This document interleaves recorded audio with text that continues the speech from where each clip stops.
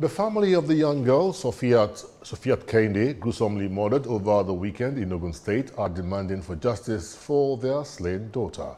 Our correspondent, Olusegun Lukoga, has more details. Okiaregba area of Abeokuta came into spotlight due to the gruesome killing of a 20-year-old lady, Sofiat Kende, over the weekend. Silverbird News 24 crew visited the scene on Monday. Although normalcy has returned to the community, residents are still in shock. Time around also, when it happened, our men around here, the officer Adewusi precisely, he swung into action and I called on the police because that is what we have been teaching them. You have any information at your disposal, immediately relate it to the police or any relevant security agent so that the needful will be done. So it's quite unfortunate that this kind of a thing is happening in our society.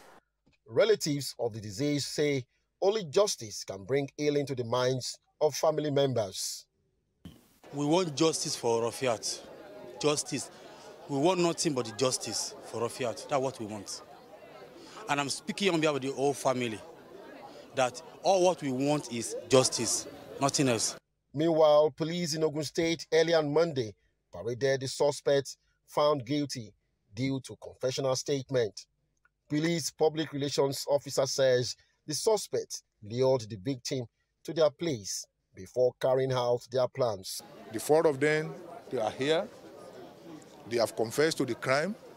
The pot you are seeing in front of them, that is the pot they use in burning the head of that innocent young girl who was cut down in her prime, simply because some people want to get rich quick.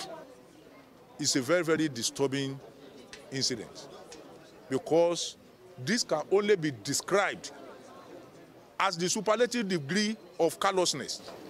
The suspect confirmed that they killed the girl for money ritual and that they got the information on how to carry out the illicit act on the internet. Mr. Kim told me that he has something in his phone that's called Oshole. That's called Oshole. And Mr. Kim, I'm now saying that Oshole, where you do seen it, he said that he's seen it on Facebook and he screenshots it. It is my first time I'm doing this and I don't feel happy because you should be careful about the friend we want to live with.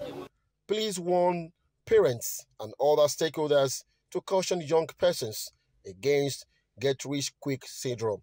If this thing has not been done or this thing has not been encouraged by parents, if parents have been taking care, very good care of their children, I don't believe that any properly brought up child will want to embark on this type of